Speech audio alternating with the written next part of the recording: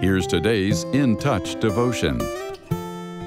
Today's scripture reading begins in verse 1 of Genesis chapter 7.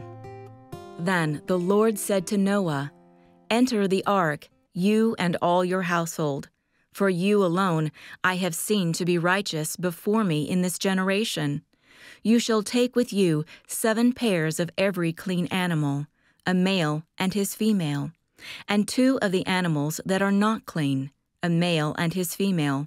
Also of the birds of the sky, 7 pairs, male and female, to keep their offspring alive on the face of all the earth. For after 7 more days I will send rain on the earth for 40 days and 40 nights, and I will wipe out from the face of the land every living thing that I have made." So Noah acted in accordance with everything that the Lord had commanded him. Now Noah was 600 years old when the flood of water came upon the earth. Then Noah and his sons, his wife and his sons' wives with him, entered the ark because of the waters of the flood. We sometimes feel bewildered by all the evil we see in the world, but nothing surprises our Heavenly Father. Scripture tells us that thousands of years ago, in Noah's time, the hearts of humans were inclined toward wickedness, and this grieved the Lord, to the point that He wanted to wipe the slate clean and start over.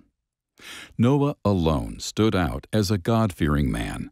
The Bible says he found favor in the eyes of the Lord and describes him as a righteous man, blameless in his generation. This righteousness saved him and his entire family and allowed him to undertake a very big job.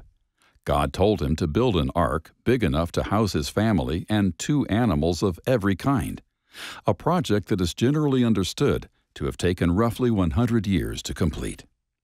We read about many faithful believers in the Bible, but Noah proved his trust in God over the course of many decades. He persevered in obedience, even though he had never experienced rain and faced the ridicule of those around him.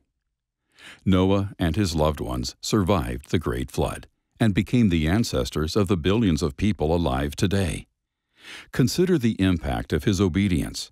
Humanity was not wiped out, and in the generations that followed, God, in His goodness and love, sacrificed His perfectly obedient Son, Jesus Christ, to offer us eternal forgiveness.